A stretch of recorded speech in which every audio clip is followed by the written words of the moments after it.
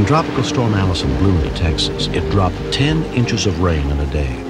Actors have helped us reconstruct the events that began on June 26th of this year. It was raining all day. The ditches were flooded. Of course, the kids thought, this is fun. Tricia and Crystal were asking me all day long to go outside because they saw all the kids outside playing. By around 7 p.m., the storm had passed, and the floodwaters it left behind were draining away into Houston's storm drains and bayous. Karen Reese finally let her daughter Tricia and her niece go out and play in the front yard.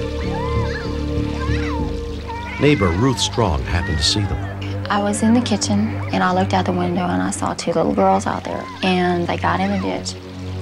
It was real deep, and the water was moving real fast, and Trish fell in. And I was trying to get her, but then she went under the water. It happened so fast that at first I wasn't sure I'd seen it happen. I started screaming for my husband to go out there to check to see if she was drowning. When she didn't come back up, then I ran through the back door, told Karen. I was scared. I just couldn't believe this was happening. My neighbor behind me was down there in the ditch trying to reach in there. I was putting my arm down inside the drain, fishing around trying to catch her. It was too late. Yeah, she was done gone.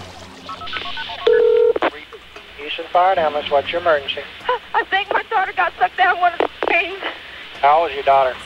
She's 7. Was she out there playing with a bunch of kids or something? Yeah, and some lady said she did see her go down. Please. Ma'am, we'll be there quick as we can. Please. Fire Captain Bob Krennick and his men were the first rescue workers to arrive.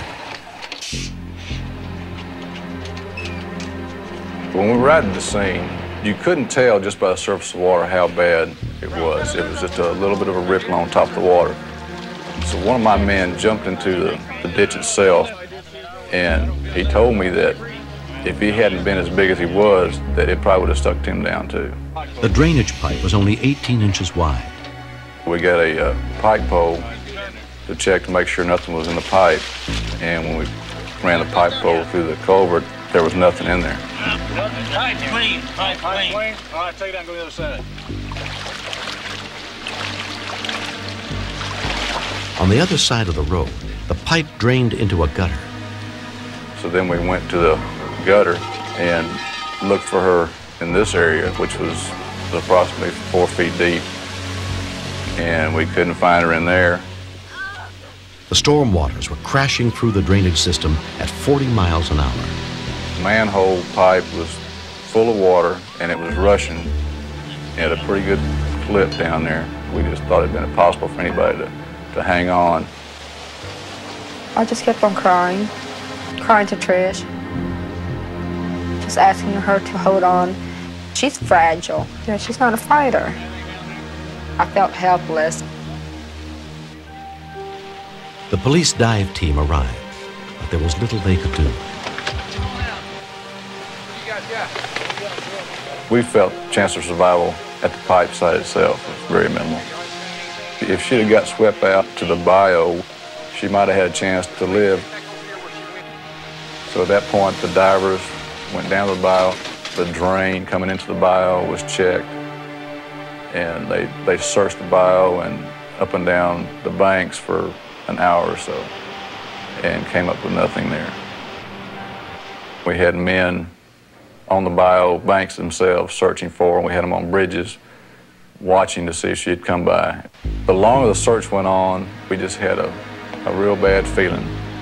They had been searching for more than 3 hours with no sign of Tricia. The hardest part was just standing there, watching them working at that drain. It just seemed so futile because there wasn't anything anybody could do. So the dive team came back and gave one more final check and came up with nothing. That's when they decided that it was time to call it off. And it was just like a hopeless feeling when you know you've done everything you can do and you still didn't find anything. I couldn't believe it. I just kept thinking, why Trish, not Trish? Tricia, no. You have your hopes that she's out there alive. Then you have your hopes that, you know, that if she is dead, that she's with Jesus and Jesus is going to take care of her. But then again, I'm angry at Jesus for taking her. It was not time to take her. Very early the next morning, before the police dive team returned for its final search, Trisha's 15-year-old cousin DeVincent set out to look for her one more time. I didn't want to believe she was gone, you know. I didn't believe it. I went a ways down the street, and I saw two guys.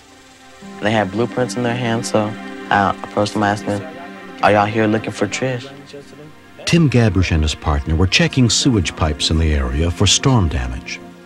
We had heard about it on the radio, that little girl had disappeared, and we just assumed the worst. And then he told us that this happened a couple of streets over. And we asked him, well, you want to show us where it's at? I didn't see how it was possible that she was still down in there after all the water that had been raging through the ditches.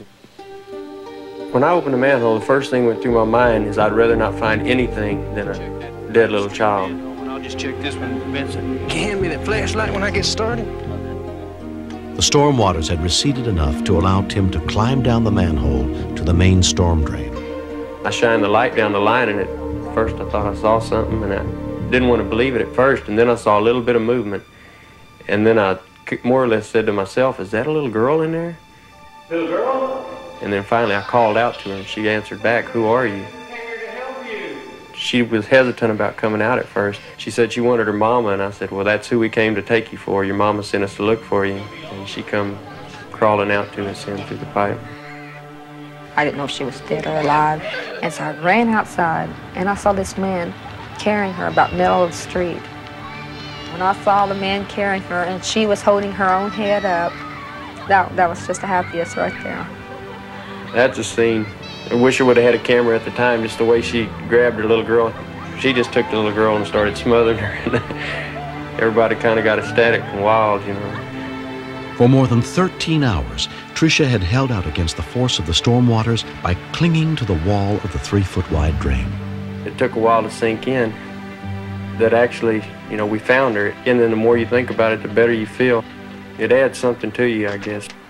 No matter what happens for the rest of the day, nobody can ruin this day. The city has put up a grate on the opening to the drainage pipe. Tricia was kept in the hospital overnight for observation and then released. There was nothing seriously wrong with her. I still play on my yard, but in the back, because I can still remember it. I missed my mommy. And my hands, they were wrinkled and all white. They weren't like my human hands. You could have another 1 million people fall in. I don't think any would live like she did. I have no idea how she held herself against that current. Everybody in the family always protected Tricia a little more than any of the other kids. You know, she's so little. Now I turn around on her, showing that she can do something. I always tell Tricia, you know, you went down that hole by yourself and you came out of it okay by yourself, so don't tell me you can't do nothing by yourself, because you done did it. And thank God that, you know, he gave me that miracle to, you know, look over her and make sure that she was going to be okay and come home.